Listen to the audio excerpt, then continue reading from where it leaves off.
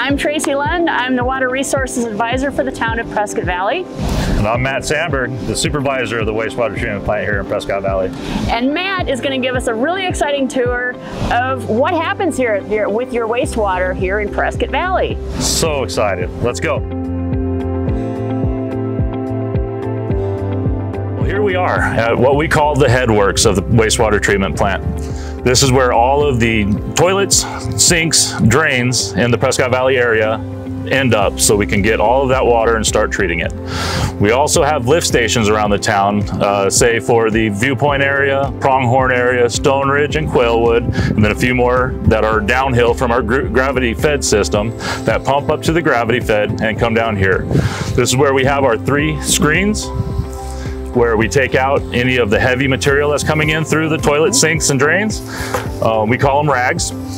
These rags consist of paper towels, wipes, feminine products. Things that aren't flushable. Things that aren't flushable, yes, yeah. There's no toilet paper right here. So the real pricey part of our process is to get all that heavy stuff out of the water before we send it through the rest of our process. What do you have here? Here is water from the headworks that comes straight from our stomachs, that goes through the toilets, drains, and into our sewer system here at the plant. This is our first stage of it. This here has a total suspended solid count of about 300, 400 milligrams per liter. And I can't wait to show everybody what our final product is. And notice here that it's quite, there's a lot of cloudiness to it. We'll get to see how this changes over time here. Yes, magic.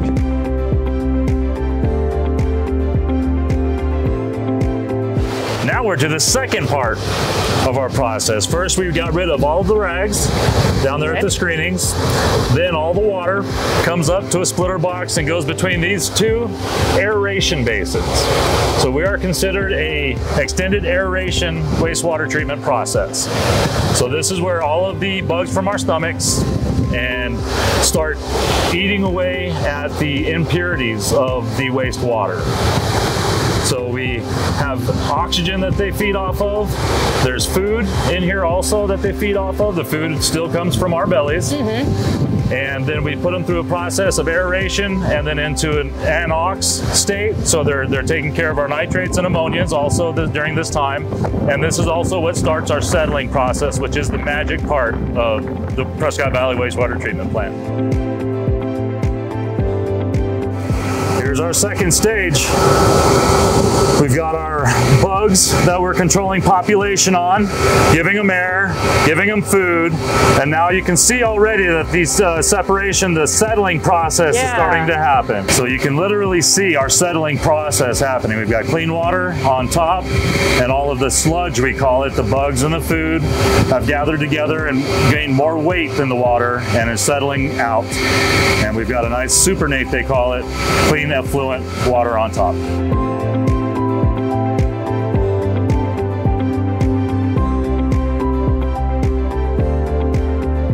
All right, here we are, the third step to our water treatment process here in Prescott Valley. This is a circular clarifier. We have 3 of them online. This one is our number 3 clarifier, which was put in after the original 2, and it's larger than the other 2. Here in this clarifier, what is happening is the settling process, just like we're showing, but in a huge form. So water from the aeration basins with the bugs, the food, are gathered together, and they are falling to the bottom in this center column of it. There's an arm that goes around the circular clarifier that is scraping the bottom of the sludge that's settling, which is also sloped to the center column, which is where we can grab and use the bugs as we need them. So we have a return process of this sludge back to aeration to continuously work together to make this supernate cleaner. And that is settling in a jar. This is settling in a clarifier at an industrial level, and gives us the chance to collect and waste. We also have to get rid of these bugs. They multiply, especially during the summer, a lot more.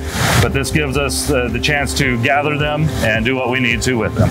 And then in the meantime, of course, then you have a consistent population of microbes to do the work for you. Absolutely. With the food coming in and the the source of water, you maintain a level of microbiology that keeps this clear.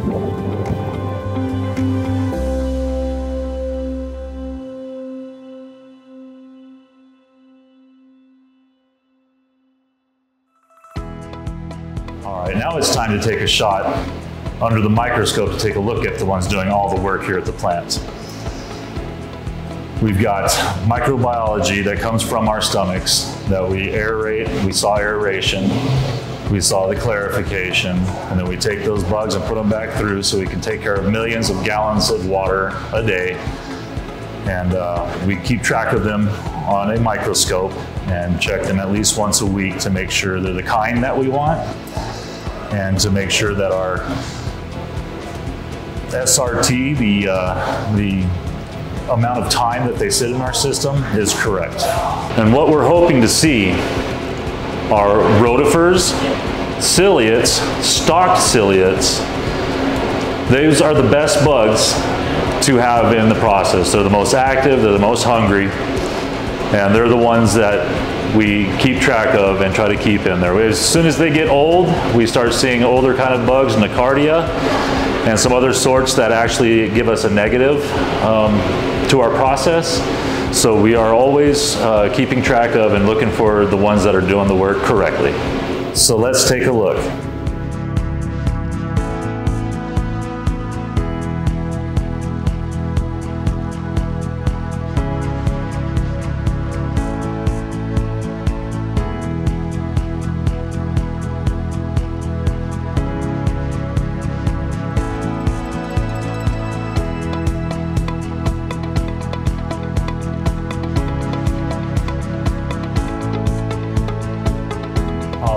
There we go.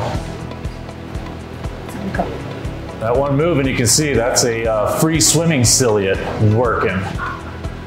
Then we got these little guys that we'll go ahead and zoom up on. Let's see what kind of work they're doing. So those are stalked ciliates that are sucking food into them with their propellers. And those are the best kind of bugs you can have in an aeration process like this. Let's see what else we can find. There's a rotifer hiding right in the middle there. He's also got propellers. Doesn't have to move around too much. He pulls the food to him, or it. And everything else you're seeing there is pretty much food. And maybe a little bit of filamentous bacteria. There's another free swimmer eating as he runs around. There we go, and there's a rotifer at 40 times magnification. Anchored into some food, moving around, eating to its heart's desire.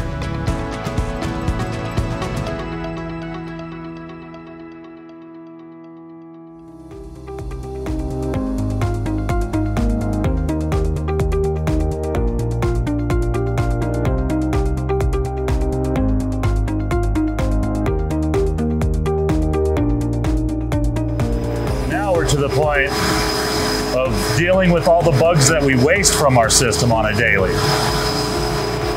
This is the first part of our process. None of this other treatment process takes any chemicals. But here with the sludge that we have wasted, we do add a polymer. So there's coagulation with the bugs that we're wasting, and it creates what we call a cake. The cake rolls out on these tables. We call these our belt presses. So as it goes around, there's two sets of belts, then two belts come together and press the cake and get the water out of it.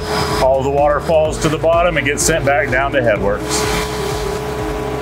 So the water, obviously, you want to pull out of the cake, because where is the cake going? So the cake goes to the landfill. We collect it in two trailers here on a conveyor system. We need to get all the water out of it so it can transport more than anything, and also because we don't want to pay for all the weight. So we're getting rid of the weight in the water and sending just the wasted biomaterial to Gray Wolf landfill.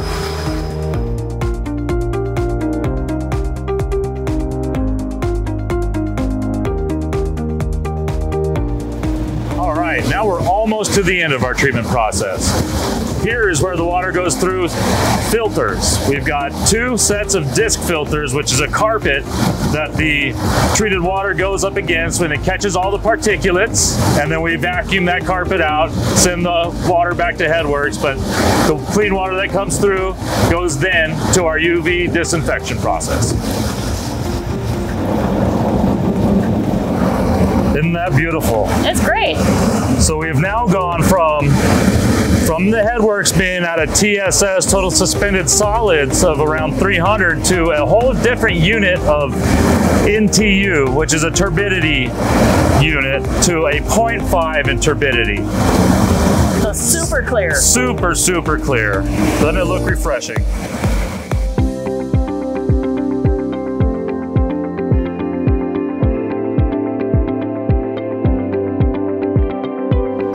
All right, here we are, our last step in our water treatment process, our UV disinfection room. Our water that we treat in the plant comes through and is treated with ultraviolet light to kill off any more biological material in the water. Right now our water is crystal clear. We're at a 0.5 in turbidity. Hopefully everybody gets a chance to see that here today, how clear our water is. The water that we make here is used for Stone Ridge Golf Course, up at our Mountain Valley Lakes, and in our North Plains recharge area to recharge the aquifers for Prescott Valley.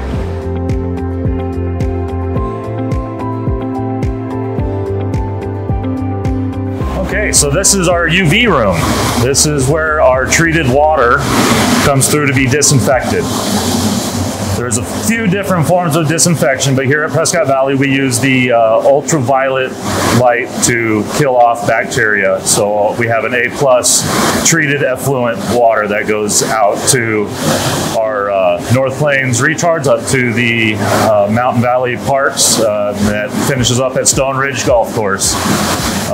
So this is the last step then in the process? This is the last step in the process before it hits and moves to other places, yes. Excellent. Yeah. And right now, if we take a look at the water, we're at a 0.5 in turbidity. It's crystal clear, so hopefully everybody can get a look at that today too.